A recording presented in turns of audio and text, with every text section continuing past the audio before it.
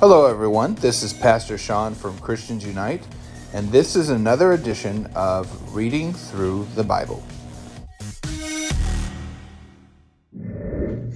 On this edition of Reading Through the Bible, we are going to be reading Hebrews chapter 10. The Jewish law is not a full and faithful model of the real things. It is only a faint outline of the good things to come.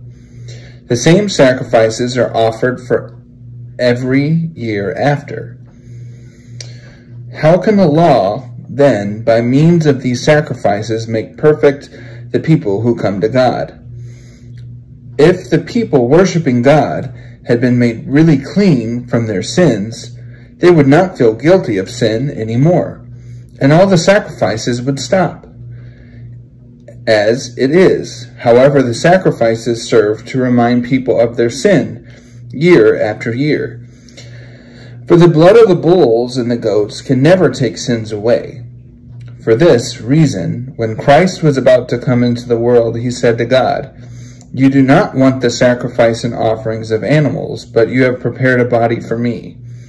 You are not pleased with the offerings of animals burned whole on the altar, or with sacrifices to take away sins.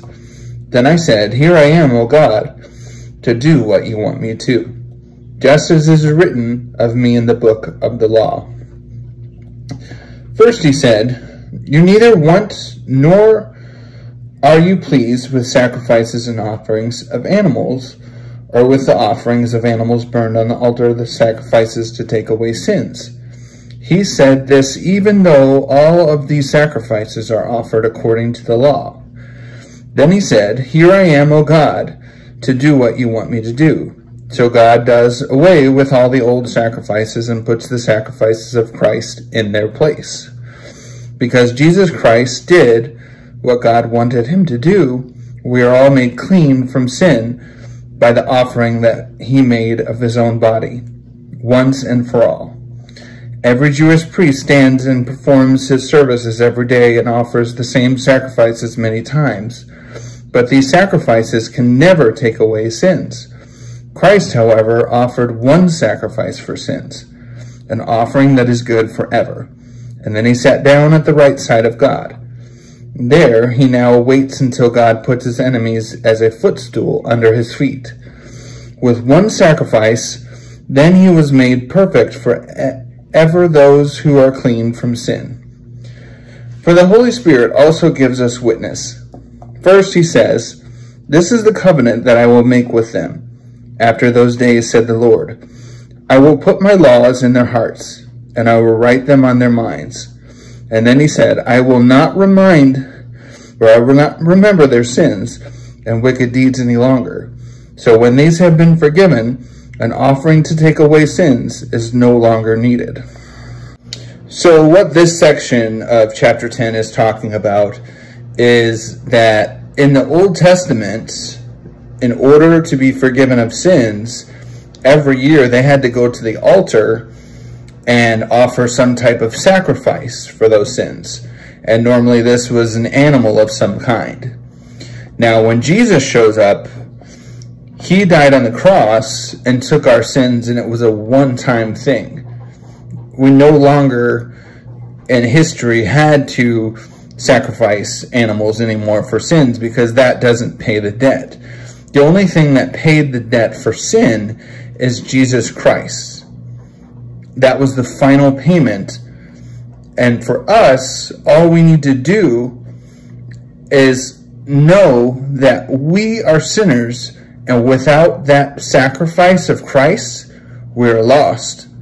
But with it, if we accept that he is the only way, we will be redeemed. Let us come near to God. Verse 19.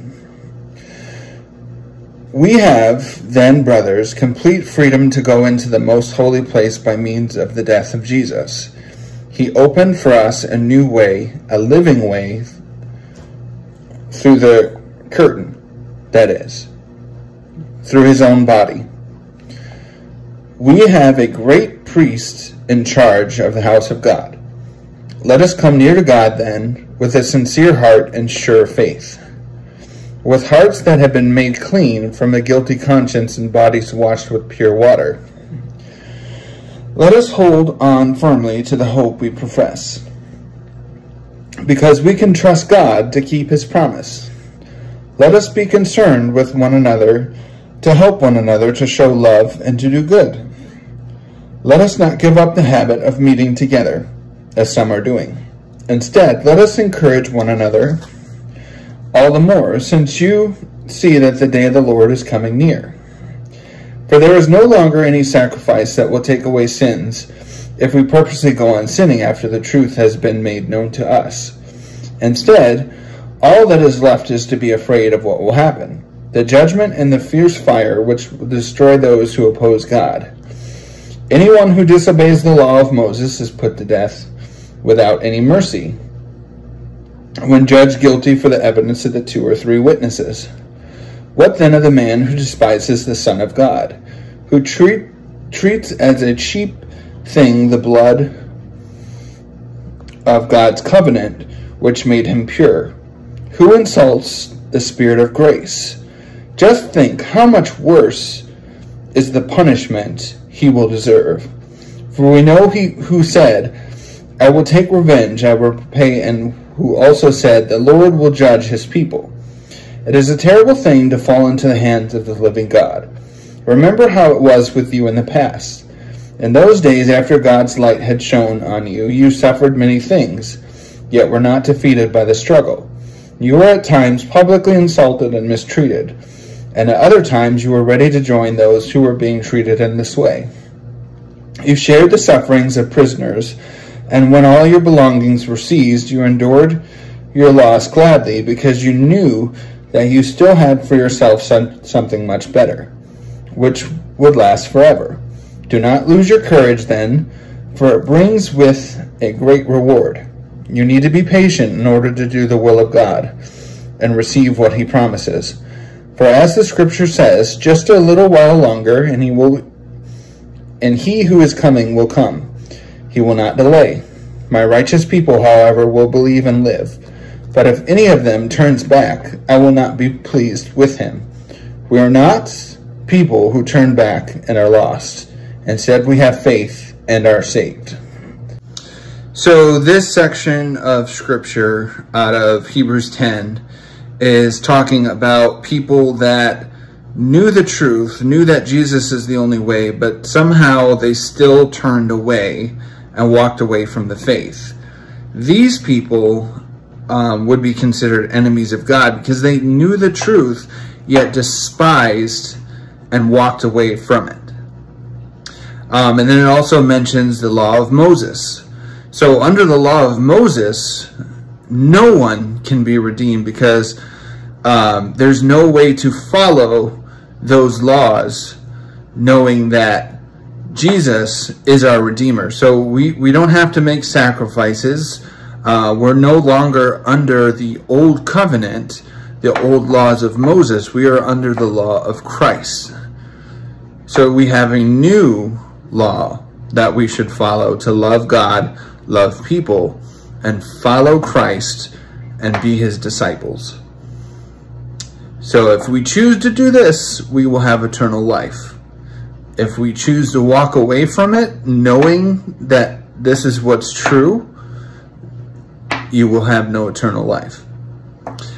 So choose wisely, choose Christ, choose him, and you will be set free. Thank you for listening to this edition of Reading Through the Bible. We will be back next week with chapter 9.